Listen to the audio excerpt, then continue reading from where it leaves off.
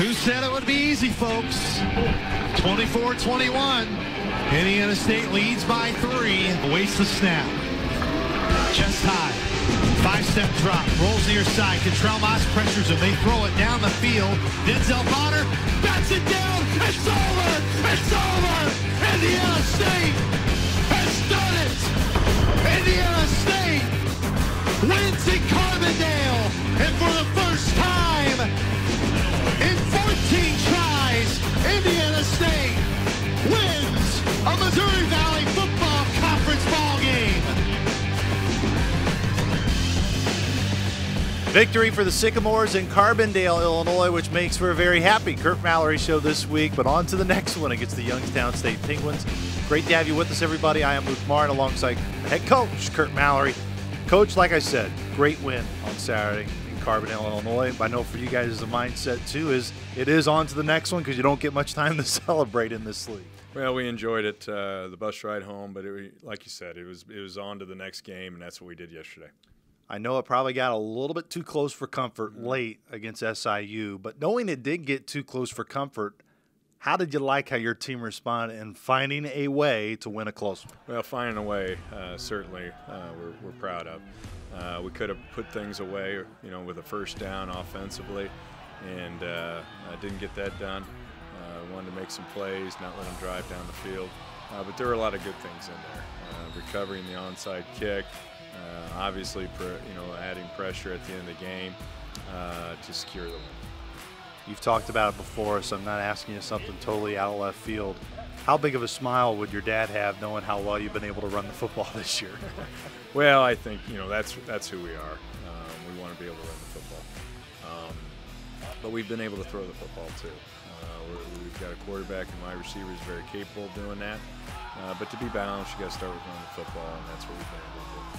Throwing the football, I still think us offensively this year in the league is 10th throwing the football in the league. I don't think that number, though, really speaks to the confidence you guys have in this passing game. Why is it necessarily? The numbers may not necessarily point to it, but you guys know when you got to throw the football and have guys come up with big catches, I think you feel pretty good about the guys you have. And we've had guys stepping up, too. We've lost a couple of key guys to injury, like most people have, but at that position. And what you've seen is guys stepping up. We had Zach Larkin hurt early. We gained him back, and obviously his role's increased. But we're real pleased with our depth there and how guys have stepped up. You mentioned Zach Larkin, but the importance and growth of a guy who necessarily doesn't get a lot of receptions or a lot of stats is a Tynan Williams. How has he grown this year in a role? You got him out there, started early, saw a little bit of Henry Woodcock early too, another freshman.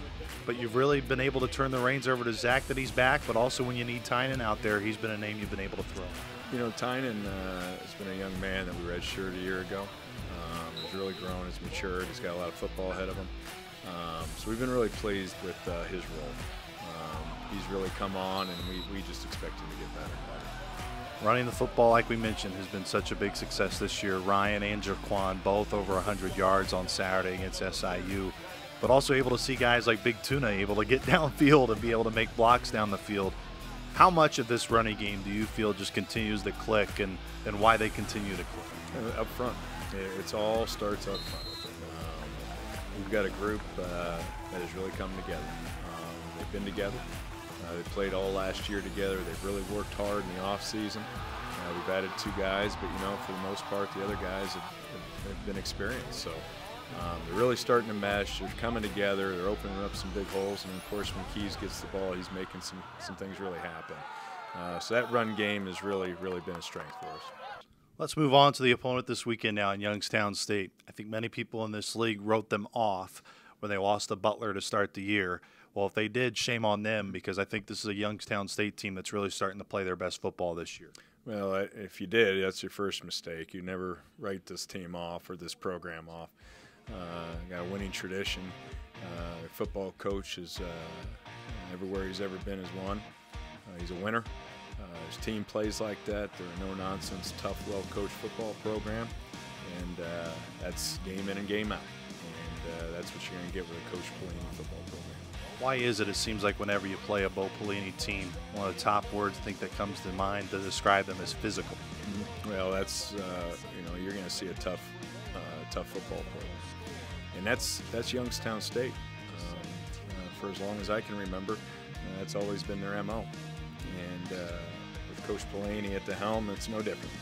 And he's been like that. That's the way he is. And I've got a ton of respect for Coach and how he does things. And he's one of the many good, no-nonsense coaches we don't have enough of in our profession. They never really change each week. I know sometimes the fans may think, man, Luke Martin and Coach Mallory sound like broken records, but in order to get a win against Youngstown State, what do you think will be the main point of emphasis with your club, specifically just with this opponent and being able to do it on the road? Well, obviously doing the things we do good, but doing them better. We've been a swarming defense, guys meeting at the football. We've got two young men that are 1 and 2 in the conference, leading tacklers. We have a safety who's leading the conference and fumble recoveries, and that just doesn't happen without running to the football and swarming to the ball. We're leading the conference and running the football. We got to continue to do that and do it better. But when we do those things and continue to do better, amongst other things, if we can do that, then we can get a victory. Coach, appreciate the time. Let's get another one this week. All right, thank you. Once again, it was head coach Curt Mallory. For more on Indiana State football, stay right here at GoSycamores.com.